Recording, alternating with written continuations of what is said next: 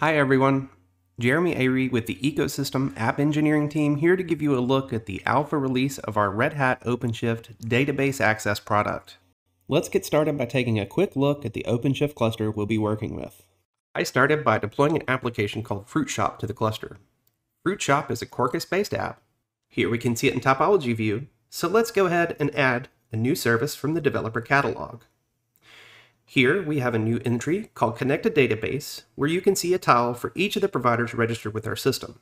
We'll go ahead and select MongoDB Atlas, as we know it has the collection we wish to connect with, and hit Connect. On the screen, we see each of the instances that was discovered according to the credentials we provided in the discovery workflow. We select the DBAS Cluster 1 instance, which has our fruit list, and hit Connect. Back over in topology, we can now see that next to our fruit shop, we have a representation for the DBAS connection. Our next step is to take and drag the arrow over from our application to the DBAS object and create a binding connector.